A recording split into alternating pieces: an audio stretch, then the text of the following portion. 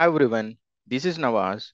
I'm a trainer in InfosecTrain, and in this particular video, we'll be talking about data science interview questions. So let's go and see different questions of data science interview, okay, one by one. So let's see the very first question.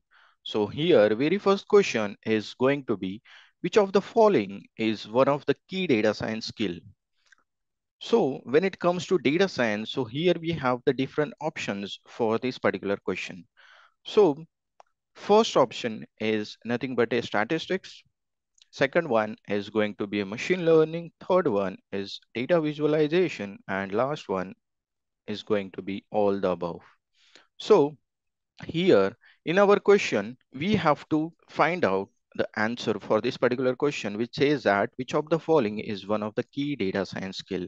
So we know that in the data science, we have to use statistics because for simple analysis as well, okay, we have to apply statistics. Okay. Then machine learning. For model buildings of data science projects, we have to use machine learning. And with the help of machine learning, we'll be able to solve different kinds of regression and classification problem. Third one is going to be a data visualization. So with the help of data visualization, we'll be able to visualize our data and we'll be able to find out the insights and more proper way of presenting data in terms of our seniors or colleagues.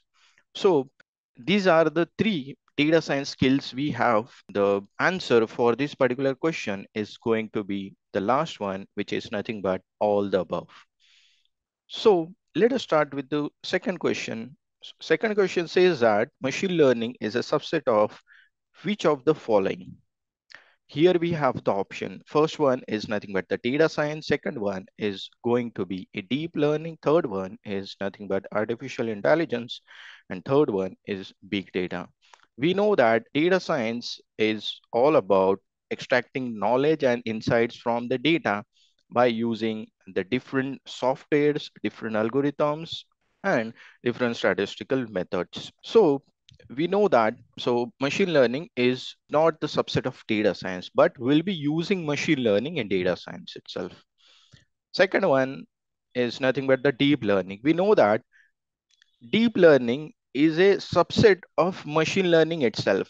So this option is again not correct. And in the deep learning, we'll be creating the neural network based models. Okay. Third one is going to be the artificial intelligence. We know that in the artificial intelligence, we'll be creating the apps or let's say different programs which will be stimulating human brain. Okay. And the last one is going to be the big data. Big data is nothing but the any kind of structured, unstructured data. And in the big data, we'll have the data which is uncountable. We can't count the size, we can't count the number of rows in our data like that. So that is nothing but the big data. So the answer for this particular question is nothing but the artificial intelligence, because we know that artificial intelligence is nothing but a superset or universal set, in that we have a machine learning. With the help of machine learning, we'll be able to build artificial intelligence apps. Then in the machine learning itself, we have the again another subset, which is nothing but a deep learning. Okay. So let's talk about the third question, which is nothing but among the following options, identify the one which is false regarding regression. So basically, in the regression, why we use regression? To build a prediction model. So the option A says that it is used for prediction. Yes, answer is true. Okay. Second one, it discovers causal relationship. Okay. So when it comes to a causal relationship, which means that there is one variable in our data which has a direct influence on another variable. Thus, one event triggers the occurrence of another event. So a causal relationship is, we can say that also referred to as a cause and effect. So here we know that causal relationship is nothing but the, we are just finding out the influence of our variables on another columns or another. attributes in our data set. Third option is going to be it is used for interpretation. So we know that while after building regression model, okay, we'll be using those regression model for the interpretation purpose. And fourth one, it relates inputs to outputs. So we know that in the regression, we will be using a label data, which means that just using input data as well as output data, okay, we'll be building the regression model. So here our question says that among the following options, identify the one which is false regarding regression. So we know that first one, regression, will be using regression for prediction purpose. Okay, we'll be using regression for making interpretations, and we'll be relating inputs to outputs for creating regression model. So out of these four options, the correct option is nothing but option B. Okay. So basically it discovers causal relationship is the right one. Let's talk about the question 4. In the question 4, what does K stand for in K-mean algorithm? So here we have the different options for this particular question. So we know that K-mean algorithm is one of the algorithm of clustering. Okay. And here we have the option. Okay. So first option says that K stand for number of clusters. Okay. Number of clusters are nothing but the number of groups we have to create in our data set. And second one is nothing but the number of data, means the number of rows in our data. Third one is nothing but the number of attributes, number of columns in our data. And fourth one is nothing but the number of iterations. Means in the k-means algorithm, we'll have to apply k-mean algorithm, okay, in different iterations. Let's say 4, 5, 3, okay, totally random. So here in the k-mean algorithm, K stands for the number of clusters, because here we'll have to decide how many groups or how many clusters we want to form on the basis of our data. Okay, so the correct option is nothing but the number of clusters. Then let's talk about the question 5, which says that which of the following machine learning algorithm is based upon the idea of bagging.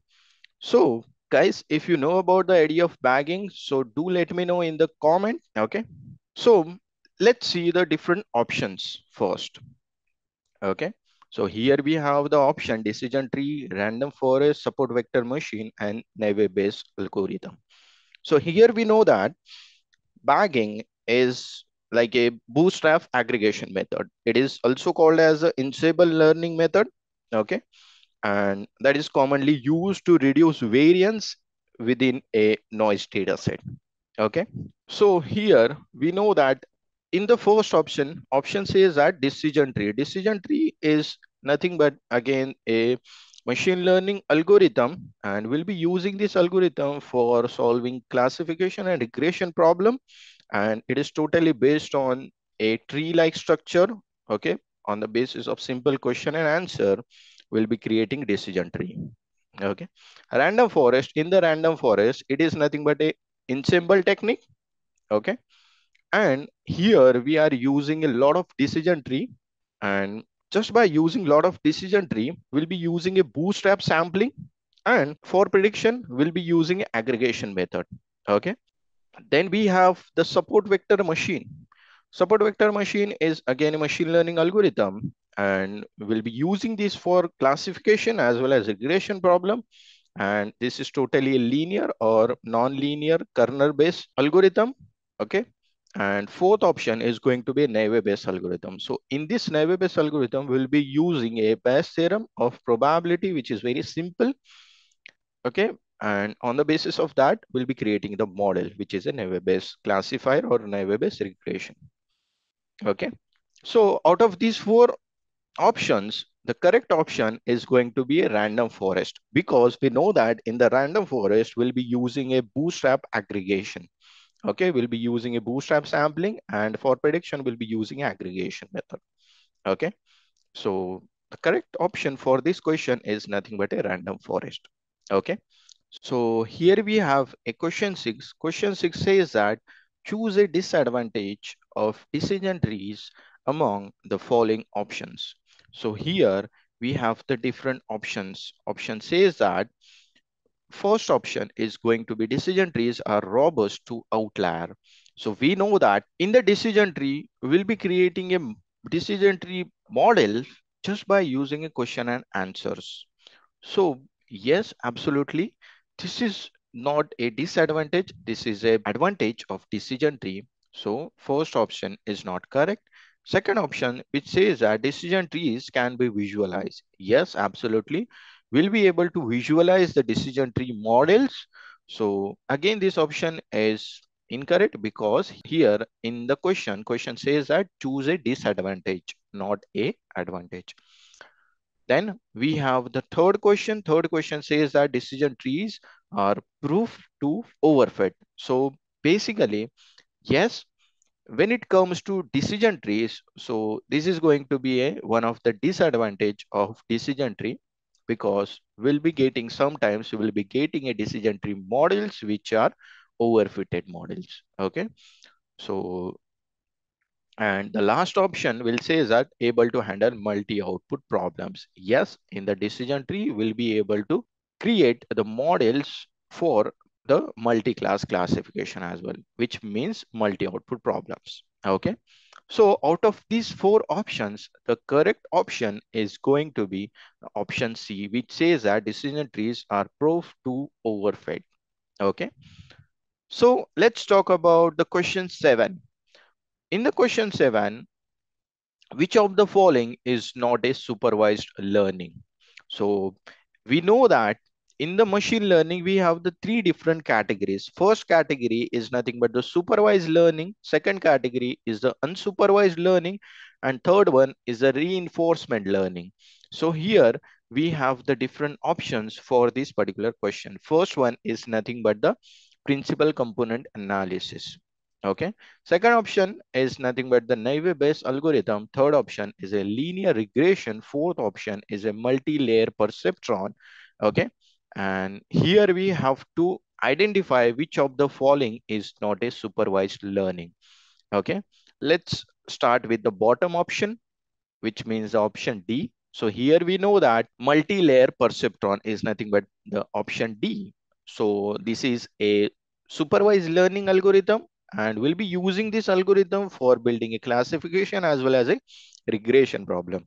Then we have the linear regression. Okay, linear regression is again a supervised learning algorithm. We are using this for creating a regression model, okay, or solving a regression problem. Then third one or the second option is nothing but a naive Bayes algorithm, which is nothing but a again supervised learning algorithm. Okay, we'll be using this algorithm for classification as well as for building a regression model. And the first option is going to be a PCA. Okay, guys, let me know this long form of PCA in the comment section.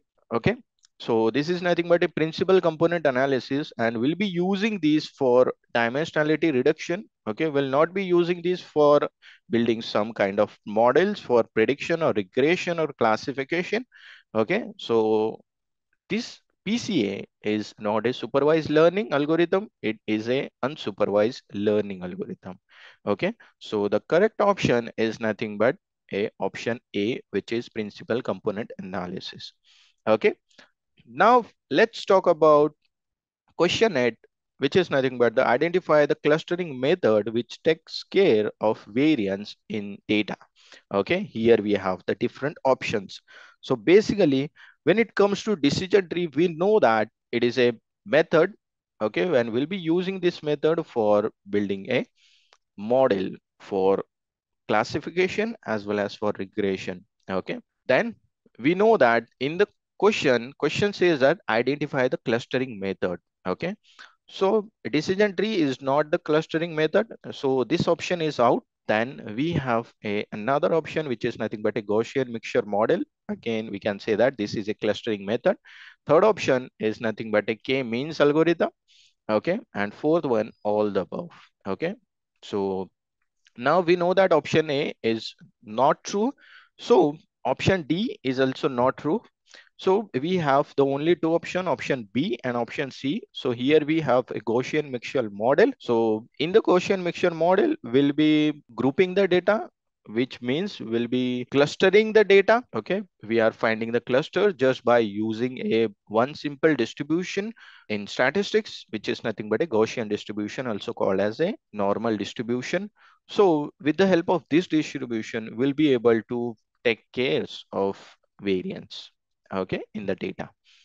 And we know that k-means is a centered based method, and we'll be using a distance matrices or the similarity measures. So again here, okay, just by using a distance or similarities in the data, we'll be building or will be grouping the data, okay, in the k-means. But in the Gaussian mixture models, we'll be grouping the data, okay, which takes care of variance in the data. So the correct option is nothing but a Gaussian mixture model. Let's see the next question. So here, next question says that among the following options, choose which one of the following focuses on the discovery of the unknown properties of the data. Okay, here we have the first option is nothing but the big data. We know that in the big data, we are just finding out the data, which is very much big, okay, in the form of any format, okay, whether it is a structure, unstructured, okay, or semi-structured, in the form of numeric, categorical, in the form of images, audios, videos, and in any format, HTML, CSS, JSON, okay, in any format data. So here we know that in the question, okay, we'll have to identify the following option, okay, which is focuses on the discovery of unknown properties on the data. Okay, then we have the data mining. So basically data mining is a process of extracting and discovering patterns in large data set involving methods at a intersection of machine learning, statistics, and different database systems. Okay, so third options is nothing but the machine learning algorithm. Here with the help of machine learning, we'll be able to create the different machine learning algorithms. Okay, and the fourth option is nothing but a data wrangling. So basically data wrangling, with the help of this, we'll be able to pre-process our data. Okay, so the correct option for this question is nothing but a data mining, because with the help of data mining, it is a process of extracting and discovering patterns in large data set. And let's talk about the last question, which is nothing but among the following, choose the correct application of data science in healthcare.